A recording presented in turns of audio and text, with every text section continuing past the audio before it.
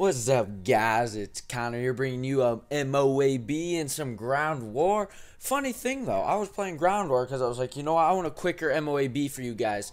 And so I'm in Ground War right now playing some Kill Confirmed. This is like the longest MOAB of all time, even though I'm trying to rush, guys.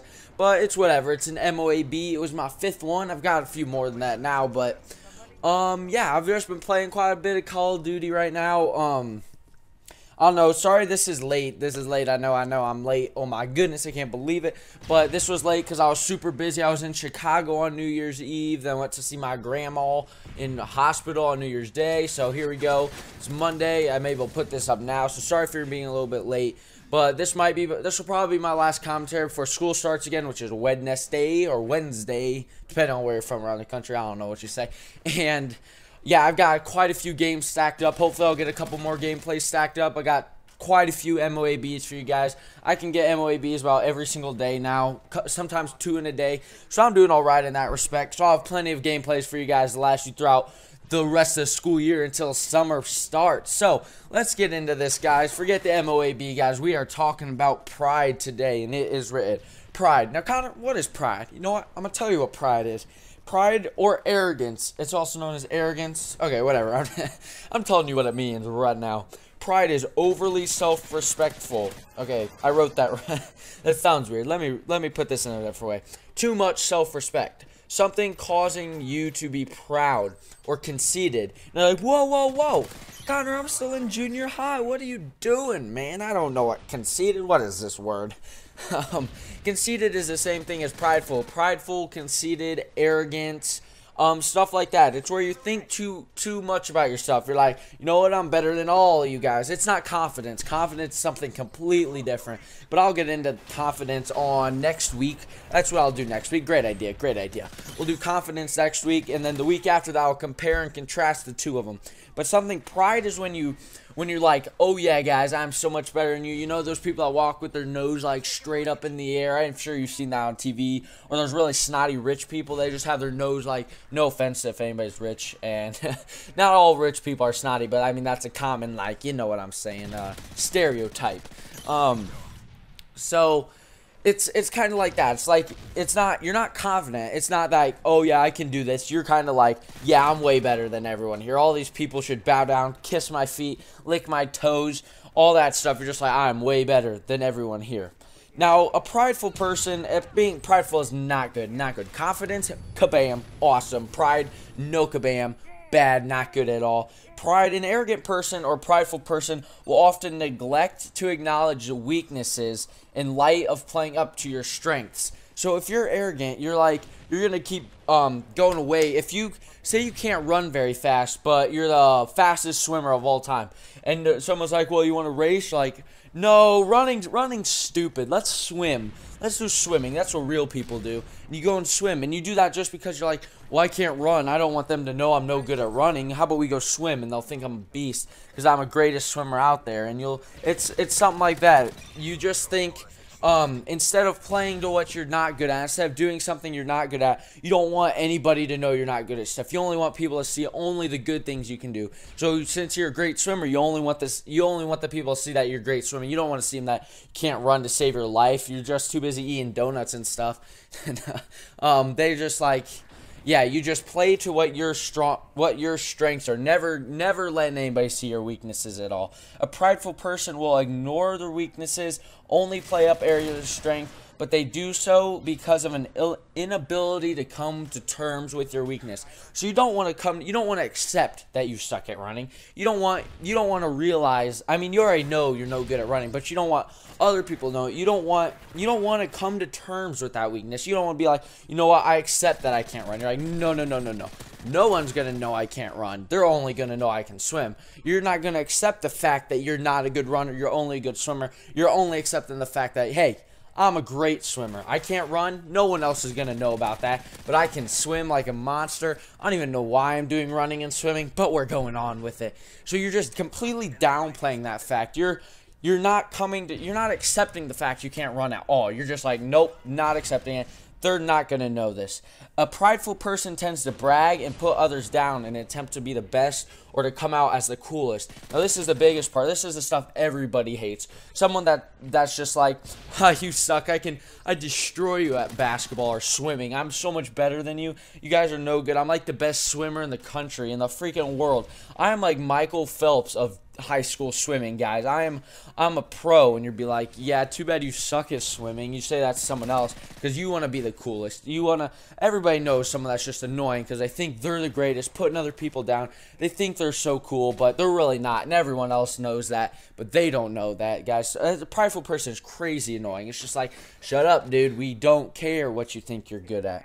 Now, pride is bragging about yourself, but confidence means you can believe you get the job done. So prideful is you're just saying, oh yeah, I'm the greatest. Confidence is just you're quiet. You just be quiet. You just go. You let your actions show what you can do. Now, I don't know what that means. Conceited or a prideful person has low self-esteem and showcases what he feels to be superior.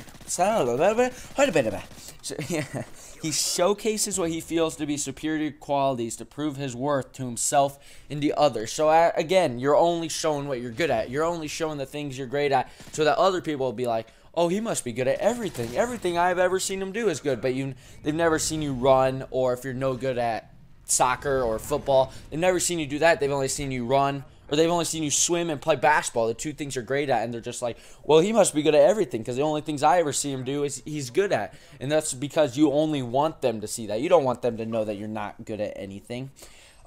Prideful people may subconsciously look down on themselves, which can translate into negative interpersonal skills such as callous, self-centered behavior that can be off-putting to others. So you might be subconscious about the fact that you can't run. You might be like, oh man, I can't run, but I don't want people to know this. That's weird. They'll think I'm stupid. So then now if anybody says anything about your running, you're like, well, I've never seen you run before, Anthony. You're like, you know what? Who cares if I can run? I demolish you in swimming, and you just completely like play it off. You get angry towards them so that they won't say anything more about it. You're like, you give them that look. You're like, yeah, I'm about to freaking destroy you if you don't shut up. And it's kind of like that. Now, a prideful person is more concerned with themselves, since conceit is based on placing yourself above others. So you're prideful. You're very self-centered, which is a big thing. But that deserves a whole nother week of topics and whatnot. But you're only focused on yourself. You're only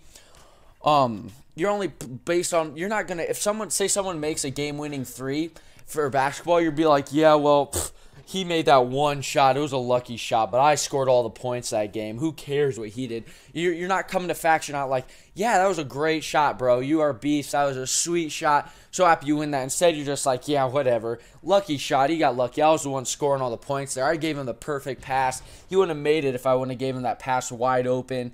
You're that kind of guy. You don't give anyone credit for anything, which is just annoying. Give credit where credit is due. One of the most, everybody has heard that before, and that is so true. Dude, just don't put yourself above others, dude. Think of others above yourself the whole time, guys. Congratulate someone on something good they did, and then if you hit that game-winning shot, don't go around bragging about it. Let someone that was there come up and be like, dude, you see that shot that Connor hit? Yeah, that was sweet, man. And then they'll come up and they'll be like, great shot, Connor. You don't have to go around and be like, yes. You take like your stand, you grab the microphone off the little announcer's table, and you're just like, heck yeah, you see that shot, guys? That was pure skill. And you're just announcing it to the school. You go to announcements and you announce over announcements. Oh, I hit the game-winning shot. I'm the greatest person here. Blah blah blah. Who cares, dude? Just let other people talk good about you. You don't have to talk good about yourself. Now, what's God have to say about prideful? The fear in Proverbs 8:13, it says, the fear of the Lord is hatred of evil. Pride and arrogance and the way of evil and perverted speech I hate. So the fear of the Lord is hatred of evil. So if you fear God, then you hate evil. Pride, arrogance, and the way of evil and perverted speech, the Lord hates. He hates it. It says if you fear Lord, then you hate evil. So you hate what God hates. God hates pride, arrogance, and perverted speech, guys, which is crazy. Everyone talks pervert at school. It's annoying. It happens, but God hates it. Says it right here. Jeremiah 50:32 says, the arrogant one will stumble and fall with no one to raise him up. And I will set fire to his city and devour all his environs. So an arrogant one, you'll stumble, you'll fall. You won't be lifted up. You're falling down on yourself, dude. You're going down, down, down, down, down, all the way down. It's like falling down the stairs, guys. Nothing good will come out of it. You cannot, the arrogant one will stumble and fall. What else do you need to know? Arrogance, stumble, fall, not good. 1 Samuel 2:3, this is the last one we got time for. Do not keep talking so proudly, or let your mouth speak such arrogance. For the Lord is a God who knows, and by him deeds are raised. So even if you go out and you announce to the world that you're the greatest person ever, God saw what happened. God knows everything that happened. Even if you downplay that you can't run or whatever, and you don't say anything about it, God knows you can't run. And if you hit that game-winning shot and you don't say anything about it, God knows you hit that shot. If you give money to the homeless, God knows you did that. You don't have to go out and tell everyone you did it so that they can praise you, because God knows you did it. And that's the only thing that matters, guys. So remember, pride, boom, not good, guys. So I hope you enjoyed this. I'll see you guys later, and have a good rest of winter break, guys. See you later. Adios.